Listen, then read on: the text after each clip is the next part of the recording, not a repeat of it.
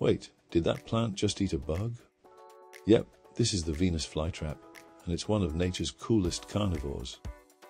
Native to the wetlands of the Carolinas, this little guy doesn't survive on sunlight alone. Oh no, it gets its nutrients by trapping and digesting insects. It's like the plant version of fast food. But here's the crazy part, it doesn't just snap at anything. The Venus flytrap actually counts touches. After 2 triggers snap, it's dinner time. Want a natural bug trap for your garden?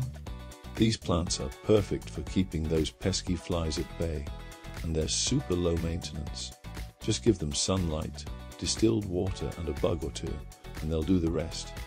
Whether you're a plant lover or just looking for a cool way to get rid of insects, the Venus flytrap is a garden superhero.